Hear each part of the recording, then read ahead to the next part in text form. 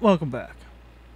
This time we're going to be talking about how to install a brand new portable version of Blender. That way you can run a parallel version of it in your same system without any of this customization you did to your blend file. So in case you have a conflict of an add-on, you have constant errors, or just want a simplified version of Blender, let's do that. Let's go to Blender. Let's install Blender. This is going to be Blender LTS. Just download. Instead of just pressing this little button, we're going to go down here to the portable build and install or download the zip file.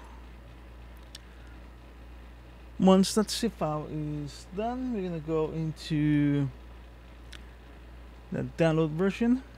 We're gonna press and unzip it. Inside this file, we're gonna go inside the version number, and in here we're gonna add one brand new folder called config. Once that one's done, there's no need to add anything inside of it. Let's go back and let's run our exe file.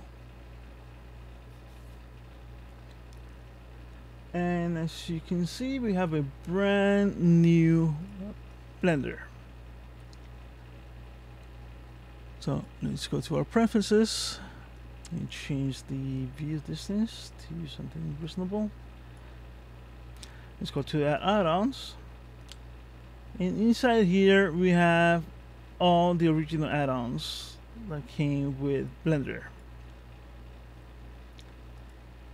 Everything's clean, everything's into default.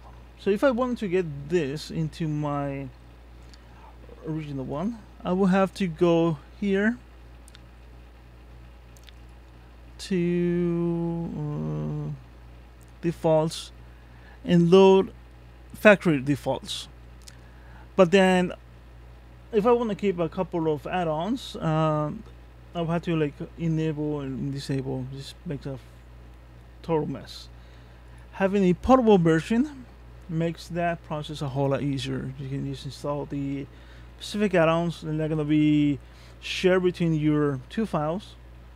So whatever you do on this portable version stays within this version. All the add-ons are going to be installed within here. I believe it's going to be scripts. So you're going to have a copy of all your add-ons within here. Everything you install in the Pro version is going to get installed here. So just be aware that they will not be shared.